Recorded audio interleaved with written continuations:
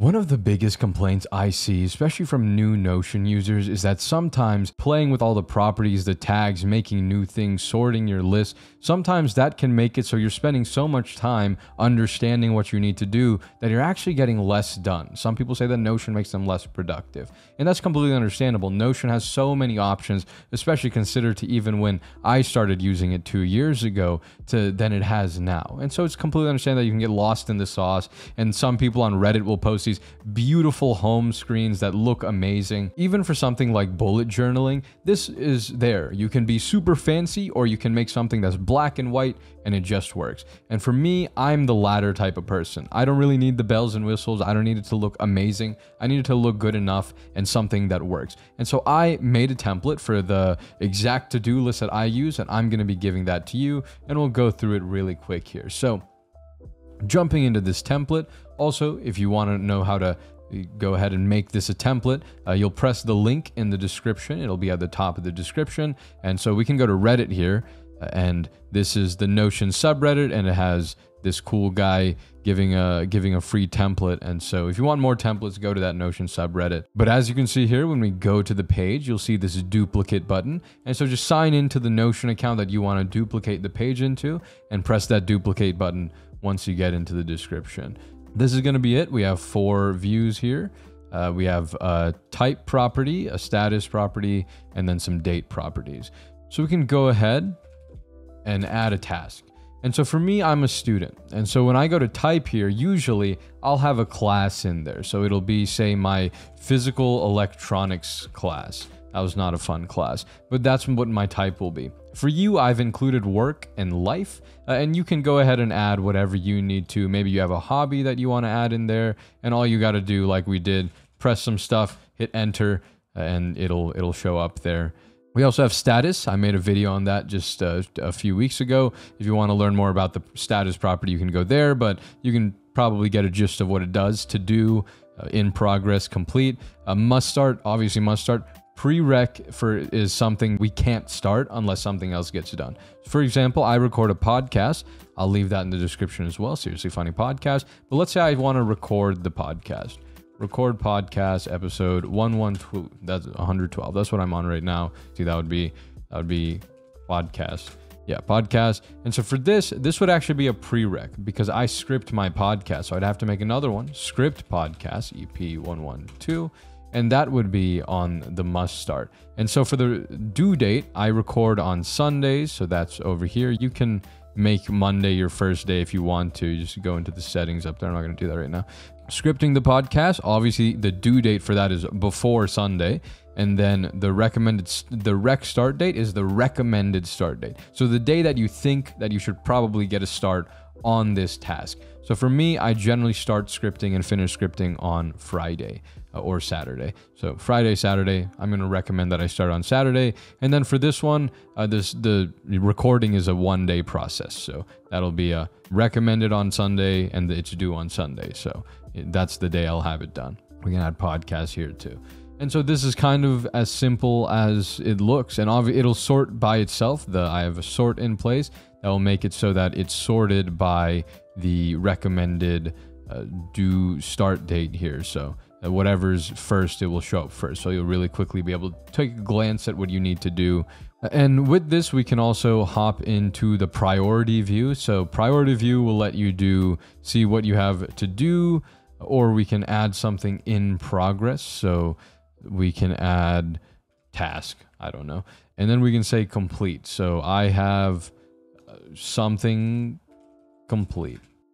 There we go. And that'll be in the complete. However, I did a thing where if we change one of these to done, it'll disappear. Or if we hit the check marks, the little done box there, it's gone. Out of sight, out of mind, nothing. It just disappears. And we can go ahead and also, since that done or that complete is going to be shown, or since that done will make stuff disappear, we can go to status here. Oh, not status. I lied. We're going to hit the 3 dots, go to the menu, hit the grouping, and we'll move that right there. What we can also do is if you don't like the to do, in progress, and complete, you can hit the 3 dots. You can go to group and you can hit status by option.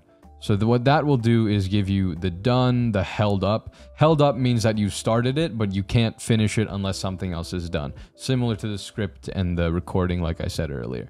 And this will let you play with that. If you want to reorder these again, hit the 3 dots, the database menu, go to group, and then you can move this. So done will probably be at the bottom, not started, must start, prereq, held up, in progress. You can play with these as you want to. Moving on to the next view, we have a board view. So it's empty here. Let's add a not started thing, or let's move this over here. Not started, prereq, must start, must finish. There we go.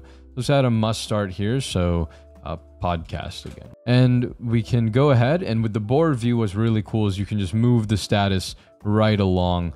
We can just throw these anywhere we want to. If we had another task, we could go ahead and throw that right where we want to. If you throw it into done, it'll disappear. Also, if you accidentally press done or check, it doesn't delete. It goes into this the last view here, which is the done view. So we can come here and uncheck it. That'll bring it back, or just move it out of done. So go to held up, and those things will show up right again. And in this board view, we can hit the little checkbox to make it go away, or again, we can move it to done, and it's like a black hole. And now the last thing that I want to show you here to really take advantage of this template is the templates built into the template. So if we go to this new button and hit the arrow, what we'll see is life and work, and that matches the tags, or the type that we have here. Obviously the podcast I just added in this video, so that's not there yet. Not yet. That's not going to be there for you. So life and work are the 2 types I have. And so I included 2 nice templates. And what this does is when you make a new thing, you can just hit new like I've been doing in this video, or we can come up here, hit the little button, hit life, and say life stuff. And what happens is you can see, you can do the status from here, you can do the due date and the start date, and whatnot from here. If we do that, we'll see a nice small, it's really tiny, but we can see a nice little rows there. And then for work, we can say work stuff, word stuff. Yeah, that's nice. And again, we can go ahead and throw some stuff in there. And what that will do is it will have that little icon, and I actually use that a ton. It's really important that I can see what's going on. So how many podcast to-dos do I have? How many YouTube to-dos do I have? How many school to-dos do I have? And it lets me go ahead and work with that. So if you want to make a new template, because obviously you're going to have a lot more things to do than just life, work, and a podcast apparently. But what we can do is we can go to this blue arrow again, hit new template, and say you want to do, I have a summer class right now, communications, and you can add an icon. So I get all of my icons from flaticon.com, type in communications, and then I really like gradient outline, and that will let me pick one of these. So I could grab, say, this one. Free download. It's by free pick. Remember, attribute the author. Very important. You're seeing me do that right now. And then we can move on over here, go to the icon, upload an image, or you could also go ahead and copy a link in there if you wanted. And now we can change the type to communications. We don't need to go anywhere fancy. We can just do it from right there. We can add the type, change the color to green or something. And you probably don't want to recommend a start date and due date for this. You want to keep that empty so you can change it and add to it whenever. Otherwise, it will always be, whatever I set it. So if I set it to tomorrow, every time I make it, it won't be tomorrow. Every time I make it, it'll be July 14th, 2022. And we don't want that. Clear that with clear. And so this will make a nice student template, and that will let us hit this and then quiz. And boom, there's a nice little thing. You can add the start and due date there. And then going back to the board view, we can see this super nice. It just looks way nicer, and it's really quick to see what you're working with. And it will also, we can move things around again. If you want, you can press the layout, and we can do color columns if you're into that. I think it looks really nice, so I'm going to keep it on. That's how you turn it off. But that right there is how to go ahead and use this template. It's super easy, super quick. And we'll talk more about making those little templates and how to use them and abuse them in another video, I'm sure. So anyways, until then, much love. Thank you for watching. I'll see you in the next one. Peace.